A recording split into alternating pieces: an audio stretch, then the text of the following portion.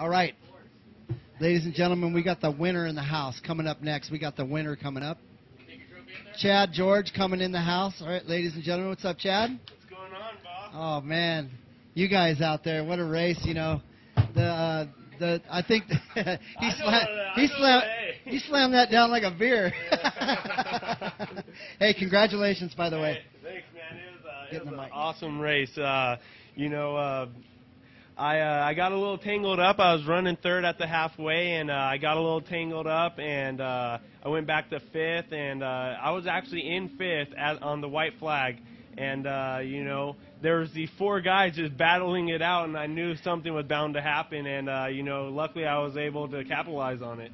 And that's what you call patient racing. Yeah, my uncle Greg George, my driving coach, he was on the radio saying, just be patient, something will happen, be patient, and it did. Did you say Greg? Greg George, yeah. Your uncle was on the radio with you? He's your spotter? Yeah, Oh, no wonder. Hey, that's one of the best spotters you can have, huh? Mike Green is my spotter, but my uncle, he does support when I need it.